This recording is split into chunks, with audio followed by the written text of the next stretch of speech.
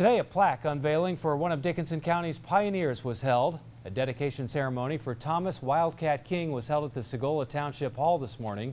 TV6's Iron Mountain Kingsford Bureau reporter Monique Lopez has an up-close look at who King was and the presentation for him.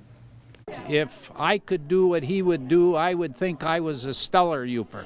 Okay? The name Tom King might be unfamiliar to many UP residents, but members of the Sagola Township community have done something to change that. Today's unveiling and dedication of the Thomas Wildcat King Memorial capstoned an effort that began 2 years ago as a plan to return a branch of the Sturgeon River to its original name, Tom King Creek. Through their combined efforts, the Dickinson County Board and Road Commission succeeded and expanded that goal. But who was Tom King? He was an entrepreneur and was part of the heart of Upper Michigan.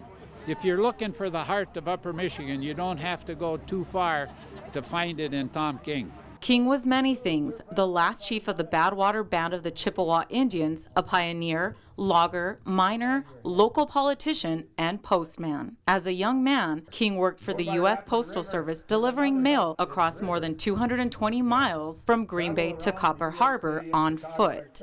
There'll be some people that haven't even heard of Thomas King, and maybe now they'll hear of him, maybe they can research him, stop by and look at this plaque, and just have a feel for some of the history in our county. The plaque is located outside of the Sagola Township Hall on M95.